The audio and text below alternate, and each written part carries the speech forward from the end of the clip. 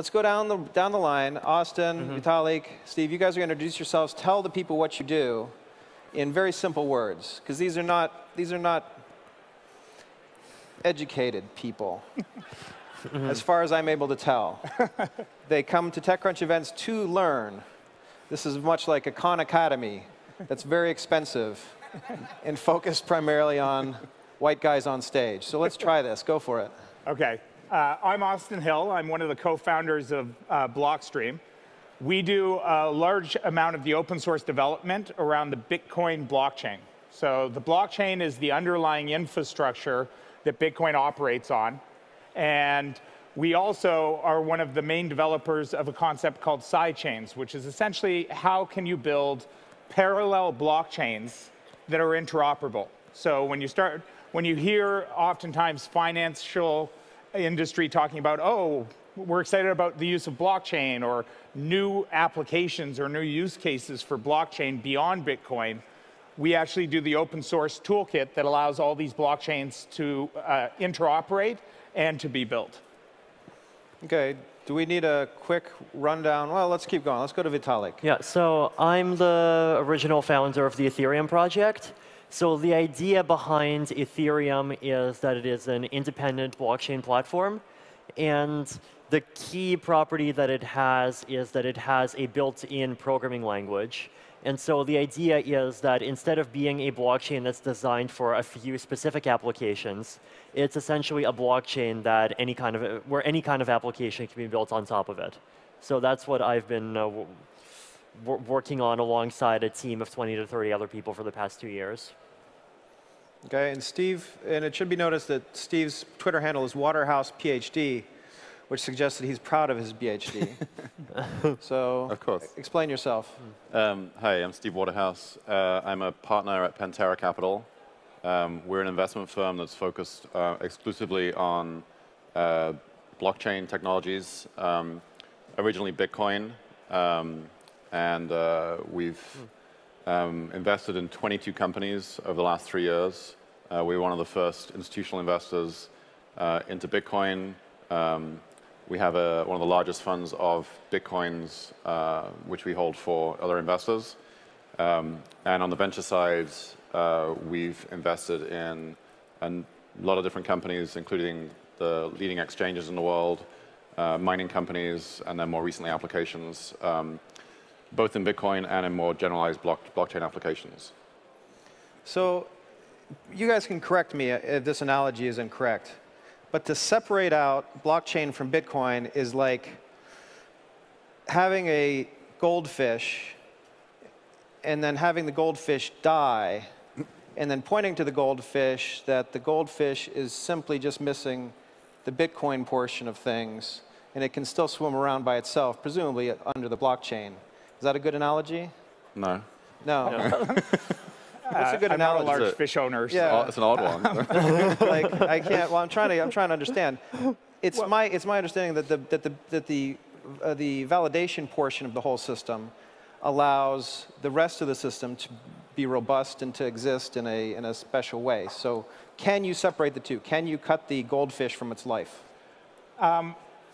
So this relates somewhat to the discussion about private blockchains and public blockchains, and many institutions, financial institutions, have come out recently and said, well, we see a lot of benefit in the blockchain, but we're not sure about Bitcoin.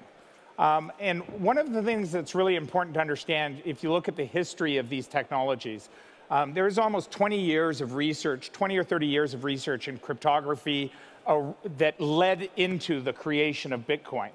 And I was involved in the early 90s in a company that worked on this. We spent millions trying to build eCash. And all of the previous systems, DigiCash, companies in the late 90s that tried to build this, they all failed because of a central concept of central trusted parties. You had a single issuing agency, and when that database or that agency fell apart, then all of a sudden the tokens that they had certified or given value to by signing disappeared along with it. And so all of the financial institutions were sitting looking at eCash for years, and they said, well, we don't trust the other agency, right? We don't trust this other bank. Who's going to issue the tokens that we trust? So you had a massive challenge of bootstrapping, and Bitcoin kind of turned that on its head because it said we can have a fully decentralized network, and part of the mechanism that it used to bootstrap was the incentives. It said if you participate in the network and you're part of the mining or transaction processing, you get rewarded in Bitcoin. And this has led to not only $1 billion in venture capital investment in the ecosystem for companies built in and around, but it's also led to over $600 million invested in hardware.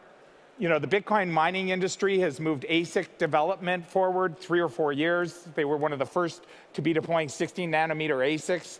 So we have this massive capacity that's represented in the form of the global hash rate. And the reason that people operate this massive decentralized trust machine known as the blockchain is because they're earning rewards in Bitcoin. So there are some use cases where that's not appropriate. If you're issuing, you know, US dollars on a blockchain, how does that interplay with miners? But it's important to see that capacity as unused capacity for a whole bunch of different trust ecosystems. Vitalik, you're actually building computing power on top of this whole system. So, yeah, well, I mean, the idea the idea of Ethereum was basically to sort of generalize blockchain beyond its sort of first initial application, which was transfer values denominated in one specific currency, to basically, you know, everything else that people have gotten excited about over the sort of 6 years since then. On the Bitcoin and blockchain question, I mean, it's extremely complicated because there are lots of different kinds of technologies. So, for example, one way you could think about the problem is, you know, what kinds of applications do you care about? Do you actually care about the currency? You know, to you, is this about, let's say, you know, the Federal Reserve being corrupt and you wanting to replace the Federal Reserve with an algorithm that just says there's going to be 21 million units forever? Or do you view cryptocurrency? And, you know, it's probably sort of more proper to say, you know, blockchain and cryptocurrencies, because there are plenty of blockchains that rely on cryptocurrencies other than Bitcoin. So, you know, are you interested in cryptocurrencies specifically because of the currency property, or are they sort of just fuel, just a kind of medium to, you know, that is Austin saying is necessary, but kind of is only there instrumentally in order to make some other thing happen? okay. And Steve, when somebody comes to you and says, we're a blockchain company, what does that mean to you when you hear that? Are they lying, or are they really lying? All the same with different names. Yeah. We've tended to look more recently at this as a technology, as an infrastructure. I think it's important sometimes to take a longer view. You know, we're very close to this. We're all looking at it and wondering, is it Ethereum? Is it blockchain? Is it R3? Like, who's going to be the right one? But I think if you look at the history of networks, you know, the web, when it started off, was not good for streaming real-time video, but now we do it quite easily. And I think if you look forward and think about what the real promise of this technology is and where it could potentially converge, I think it's most likely that we're going to see you know, common sets of open source code bases, common sets of hardware, common sets of protocols. But the question is, who's right? You know, is it him? Is it him? Are we all right? You know, where does this end up? And so, as an investor, we've been looking at primarily what are the applications that are enabled here, and you know, in many cases, being somewhat agnostic to the underlying protocols that are used.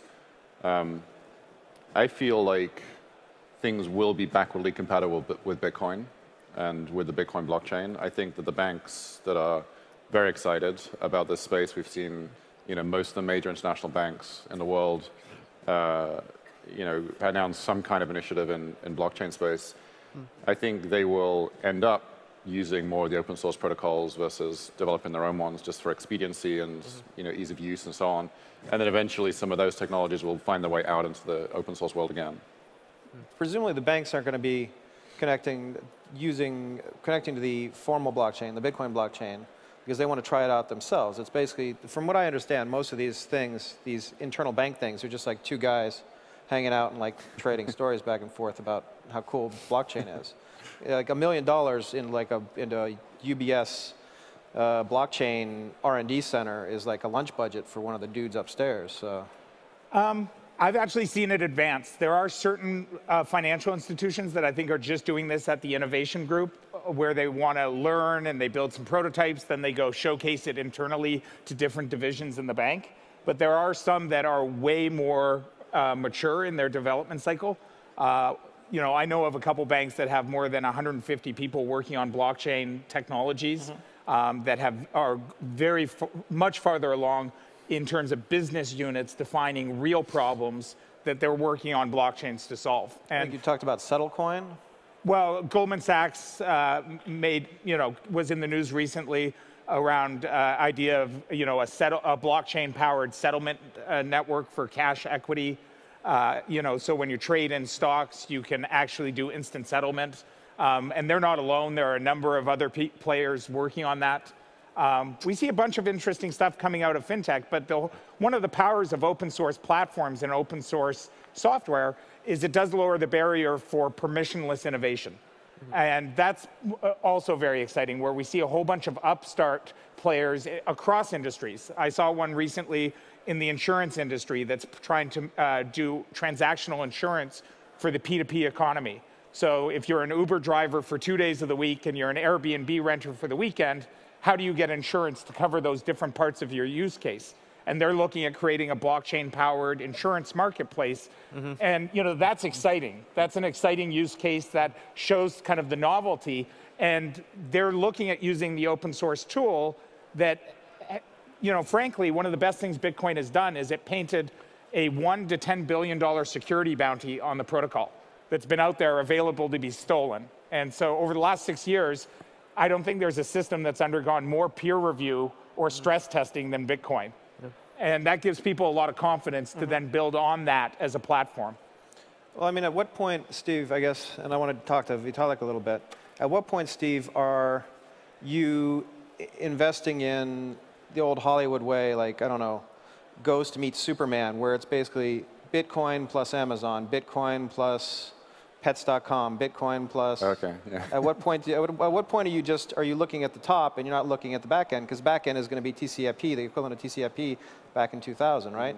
The web itself was the carrier. We've been trying to really find things where, you know, ideally you're able to do something either orders of magnitude better.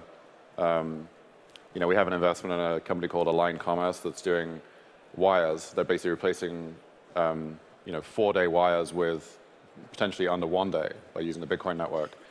And you know, that neither party knows they're using Bitcoin. It's just transparent. So it's not clear. So in that case, it's an order of magnitude better. Another company we've invested in is Abra, which is looking at essentially providing digital wallets. Again, no one is using Bitcoin. And this is like a big generalization of what happened in Kenya with M-Pesa, which is the digital currency that's used over cell phone networks. And in that case, you're giving people something that they just couldn't do otherwise. You know, you can't do banking in the developing world very easily. And so suddenly you can give them something which they didn't have before. So yeah, we try to avoid things where it's just, you know, and now with Bitcoins. You know, those opportunities come along every so often. I think, to me, it's not as interesting to think about what industries are going to die, like which bank's not going to work out because of Bitcoin. It's more interesting to think, what are the new kind of things you can start very easily because you have this, you know, open programmable network. Yeah. And what do you think, Vitalik, what are some of the cool things that you can do on top of, you have all this computing power, what are you guys able to do? What have you seen? So one very simple use case, actually, since, you know, Austin brought up insurance, there's projects doing that on Ethereum as well. So there's a project, I think, that got done on a hackathon even a week ago, which is basically insurance for delayed flights like done over smart contracts on the Ethereum network. And the interesting thing there is that the way that that works technically is that there exists a service which basically cryptographically verifies, you know, secured web pages and sort of scrapes data from them and actually pushes that into smart contracts directly. So the team that's working on that basically took that piece of infrastructure that already exists, took Ethereum that already exists, pieced it together, pointed it at this one particular API, you know, wrote a bit of contracts code, and there you go. There's a decentralized insurance market. There's groups that are looking to sort of integrate blockchain and IoT. So one company that I've started to mention a lot is Slock. They're they're doing this sort of smart property approach where they use the blockchain to keep track of ownership or of rental of physical objects. So, if you could imagine something like a sort of completely automated system for renting bikes that's just, done completely over a blockchain crypto payments, and theoretically just sort of started up and it works completely autonomously. So there's lots of different things that you can do. And for me personally, it really is a generality and sort of the sheer broad range of things you can do with it that excites me. Is there anything really cool, like you can render a genome or something like that, or send somebody to the moon or whatever? Not. This sounds like it's cool stuff, but it sounds like CPA sort of stuff. But I want like a robot or something. You can have a prediction market on when people are going to invent robots and go to the moon. So you can bet on people making robots. Then you can make enough money to buy the robot when it comes out. All right, that's good enough for me. So also talk a little bit, Austin. You had a vision of mobile connectivity through the blockchain, I guess. Well, or payments, right? Yeah, it's just one of the use cases we've begun to explore with various customers. Essentially, any market where there's a large number of participants and there's transactional flow back and forth, you can start to look at and say, okay, is a blockchain appropriate? And so we have a group that's working on a pilot around data access. So the entire concept of roaming and carriers cross-billing each other and how infrastructure players are paid in those markets could actually be tokenized, where you have a marketplace where you can buy minutes essentially in tokenized form, and you could create a lot of efficiencies not only on the back-end billing processing, but then you have a more efficient market for being able to buy or source data roaming minutes. And that's just one use case. We've seen people start to use blockchains for virtual worlds. When you start getting into an Oculus Rift virtual world kind of idea, how are you going to own objects in the virtual world? How do you transfer objects from one avatar to another? How do you create scarcity in virtual worlds when digital objects are normally duplicated very easily? So they're looking at blockchain infrastructures to actually manage every asset in the virtual world. So those are some exciting use cases we've seen. But one of the biggest ones is in the area of finance, trade. We saw, there's a company out of Hong Kong that's working on an international trade financing mechanism, so that when you source goods from Hong Kong and your container shows up to be delivered, funds can get automatically released out of escrow. So that entire process could be encoded on a blockchain and automated. Okay, so let's do the world a favor. So there are journalists who write about blockchain. There's the world who wants to pitch blockchain ideas. So why don't we change the name of like a blockchain-based startup to something different? So it's abundantly clear that it's not blockchain divorced from Bitcoin or the whole system there, but it's something completely different. So what could we call a startup instead of a blockchain startup? This is going to help you guys too. This is going to help everybody. Well, I actually think that's somewhat marketing games, right? Well, we're playing marketing games. Yeah, and some people have done this. Do we have to use the word disrupt? It has to be. It has the disruptive something. Disruptive, decentralized. Decentralized. Well, we've heard distributed ledger technology. But not ledger. Let's not. It sounds like an accounting thing. The term that I use often enough is crypto 2.0, which it sounds ambitious and it does sound sort of encompassing. But the reason why I like it is precisely because it's sort of extremely broad. It even takes into account really cool stuff like IPFS that technically isn't even a blockchain at all, but it's still sort of philosophically really in the same place. Crypto 2.0. All those in favor? You don't like it? Well, I like decentralized too. There's a lot in crypto that isn't blockchain. These words just sound so scary, like crypt, crypto. Yeah, the consensus model is failing on this guy. But I like a general approach to thinking about blockchains is programmable trust infrastructure, because you can really start to program your trust and the rules or the concept. And that's one of the key benefits, is you can remove systemic risk. The blockchain acts as a real-time, a priori audit mechanism. And when you start to get into a longer-term view, that gets really exciting. Like the entire idea of audits. Right now we have auditors who come in once a quarter and spot check transactions hoping to find something that was good or bad. And then you have autopsy audits that come in like after Enron and say, oops, we missed something, and the company's gone. Okay, so disruptive, crypto 2.0, decentralized, distributed trust something at the end there. Yeah. We got it. It's perfect. Okay. You guys have been great. Hopefully this was helpful for all people who are trying to understand blockchain. Thank you very much, Vitalik. Thank you, Steve. Thank you, Austin. you. Great. Amazing. Thank you. This way. Thanks, dude.